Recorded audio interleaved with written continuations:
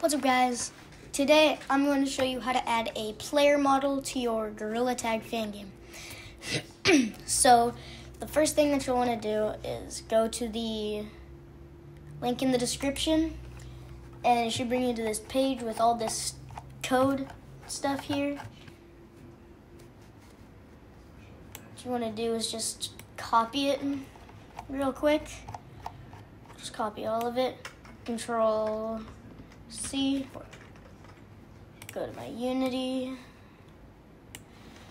and then right click right here, go create C# script. So now you want to name this Fast IK Fabric, like spelled like this on the screen, Fast IK.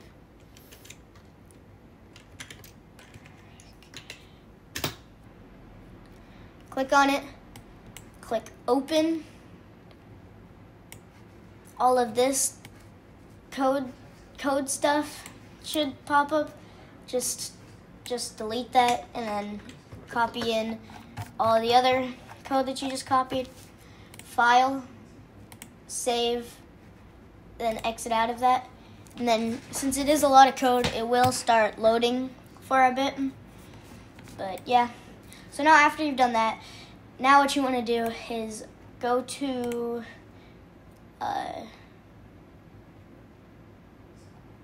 your assets right here, resources, Photon VR, and player. You will have to follow my Photon VR tutorial to do this, or somebody else's Photon VR. You just have to have Photon VR for this. So now what you want to do is get a player model. So I have this player model that I got off of Sketchfab. You can make yours or get a different one off of Sketchfab or something like that. But yeah, I'm just going to use this one. And if you don't know how to import a model from Sketchfab into Unity, just look up a tutorial for that, because I will not be showing you how to do that in this video. So I just downloaded this model, and so what you want to do is go to it. Here it is right here. I'm going to drag it into my scene. Yay, there it is. So now obviously, oh, this thing is huge. So I'm just going to resize it to my player. So yeah, just resize your model to exactly your player. And then put the head inside the player head. That's pretty obvious, pretty self-explanatory. Yeah, so this is probably good. And so now what you want to do is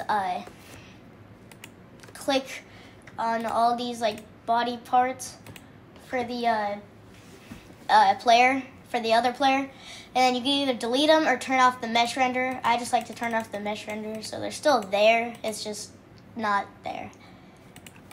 So now on your rig, your player, you have to have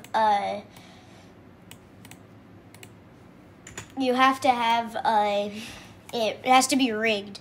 So there has to be like bones in it. So right here, I'm gonna name this player. So now it's player, and as you can see when I open it, there's a bunch of bones. And yeah, so what you'll want to do first is when you click on all these bones, it'll go to what's it called? Different places on the body, like here. What you want to do is find the the right and left shoulder bone, as I have right here, and name the left one. I'll call this shoulder L, and this one shoulder R.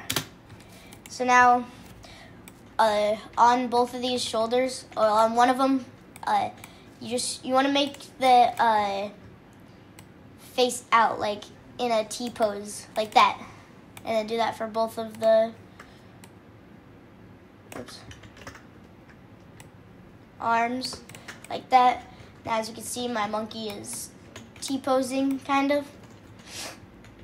And then you want to open up more of the things in here. Probably open up shoulder L and shoulder R twice, I think. You just want to find the wrist. Oh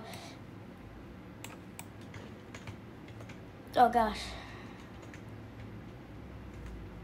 So I found the wrist right here, as you can see.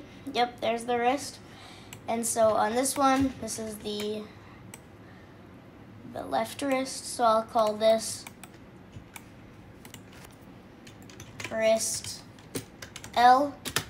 And then find the right wrist.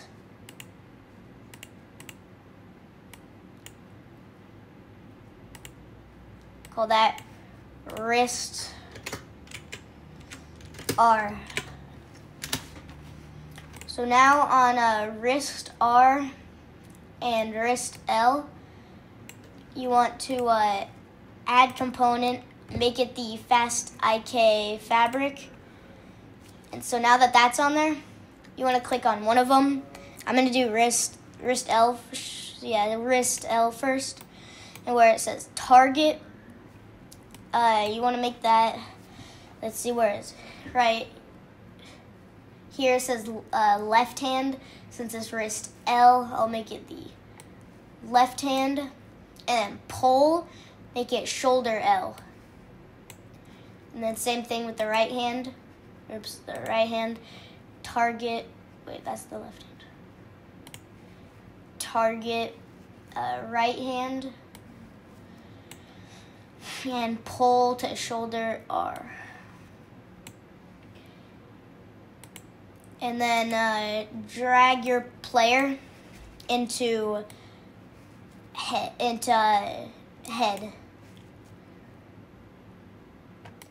Both your wrists. Oops. And so first I'll go to wrist R.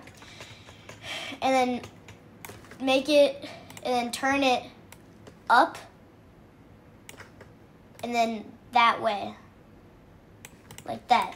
So it's like curving in. And then do that for the other wrist, as well.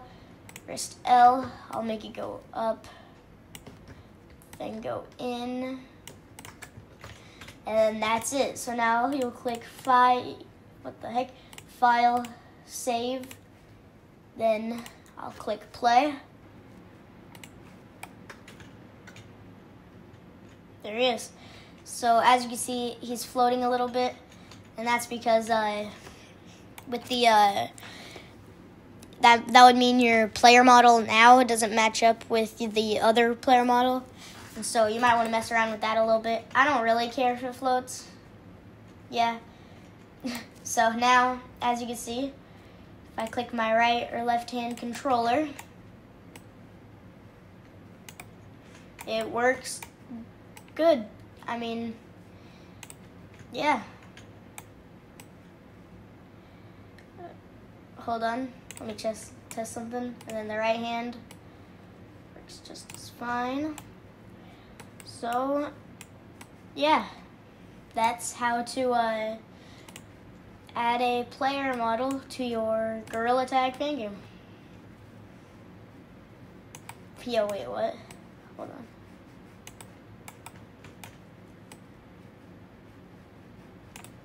And there he goes. Alrighty. Thanks for watching. That is it. Goodbye.